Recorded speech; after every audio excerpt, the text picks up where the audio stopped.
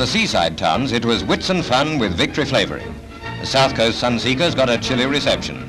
Ice cream was there, but finding no takers in weather that called for lashings of hot tea. And just to make Mother feel quite at home, it turned out more of a Q holiday than a V one.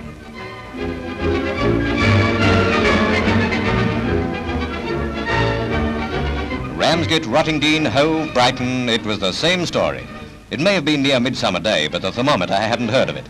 Only warm spots in the south were the pleasure parks and frolicsome fairgrounds.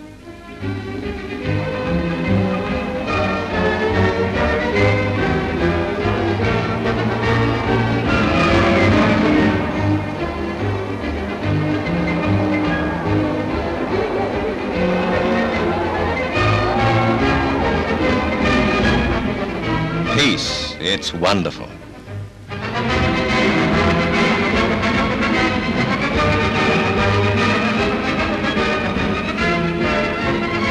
They saw the sea, but it didn't go to their heads. Up to the ankles was enough, and the inevitable holiday snap was there to prove they did go in.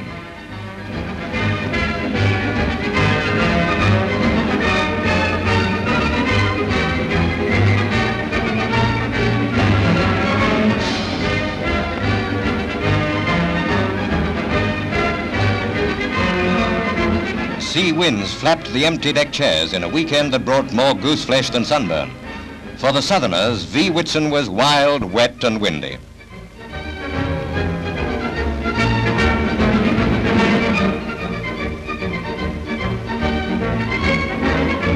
Prize winner in the weather stakes was Glasgow, where crowds packed Kelvin Park for a sample of the open-air dancing that Londoners missed.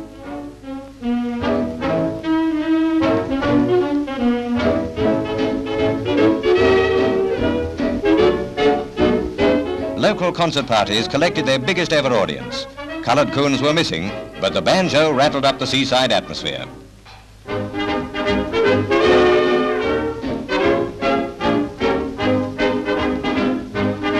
Still holiday bound, Pathé took the high road that leads to Loch Lomond. Whitsun there was quiet and bracing, with steamer trips bringing the beauty of the loch to town-tired folk from Scotland's big cities.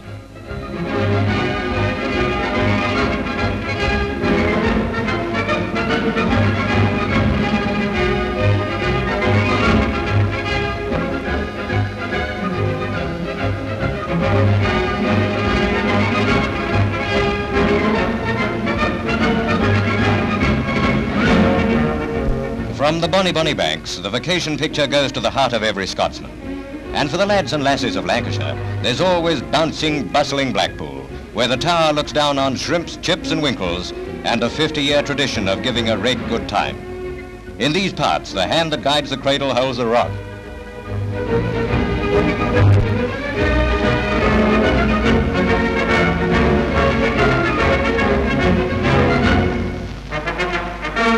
Southport was well in the bad weather belt. This was Whitsun on the lake. While V celebrators packed London's hub of empire, Manchester's Piccadilly took time out for a holiday rest. Only parader at the cenotaph was a veteran with every medal since Waterloo. News of food cuts and favoured Germans scraped the jam off the bread ration, and plans for synthetic beer knocked the froth right off the holiday spirit. We may have to put up with no this and no that, but we're not going to pretend to be pleased about it. Mr. Chad puts the situation in a nutshell.